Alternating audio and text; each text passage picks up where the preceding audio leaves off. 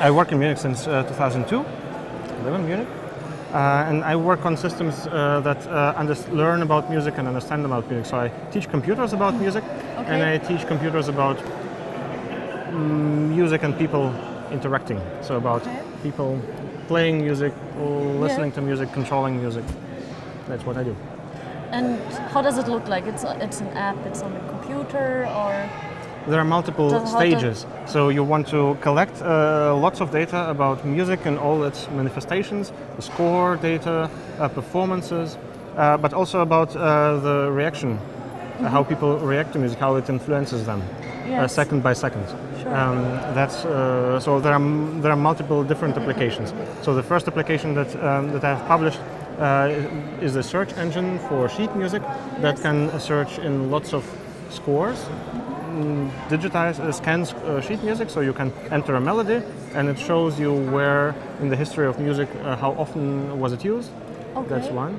So it's like often controlling. It's like Google Books for music. Yeah. You see how the culture developed over time.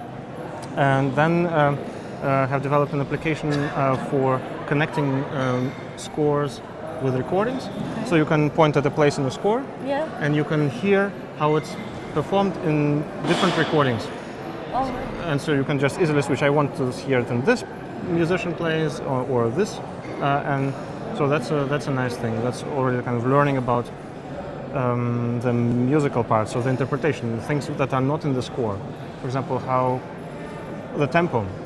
So some people choose to play it more quickly and some slower. So learning about that, we need to teach the computer how people actually play music and not just what is in the score. And do you have an idea or a vision where your idea is maybe in the future, where it will be focused on? Yeah, ideally we will have a system that will... So that everybody can use it? Yes, or of course. Is that just for a system? Or? It's ideally everybody should be able to use it. And it's for everybody, it's not just for musicians, it's for everybody to be able... Not for... it's for everybody to play music much more easily. Yes. Because right now the problem is that you have to, in order to play music, you have to study an instrument, if it's not a triangle. That's probably easier to play, but it's not so fascinating. Just one, okay. Yeah, but if you want to play something like piano music or whatever, that is difficult, and then you have to study 10 or more years at least in order to be on the level where you can play these complicated pieces. So, and that's just due to the fact that you have to control your body and these physical instruments, and that's difficult. So I was invited to participate in the conference, but I have been participating before, so that's I think my third conference. Right. I've been here from the beginning. Not everything.